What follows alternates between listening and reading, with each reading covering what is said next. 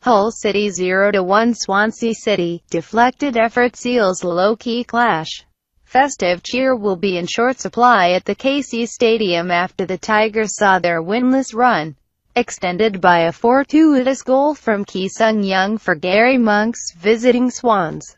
A stroke of fortune helped Swansea City win a Premier League away match for just the second time this season as they beat Hull City 1-0.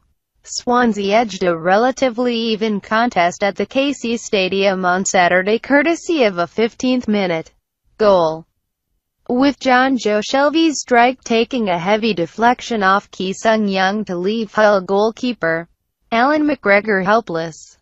Steve Bruce's men were perhaps unfortunate to go in behind at halftime, having hit the crossbar through Andrew Robertson.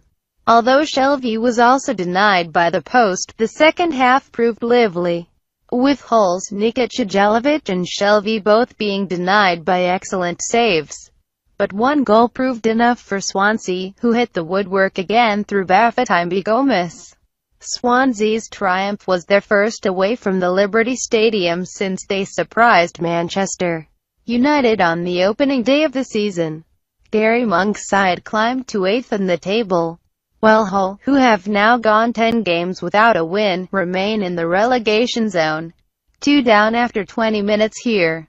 They were staring at a first home defeat since October, and with the growing realization that their chronic form on the road, no points from 8 games, had become too much to bear.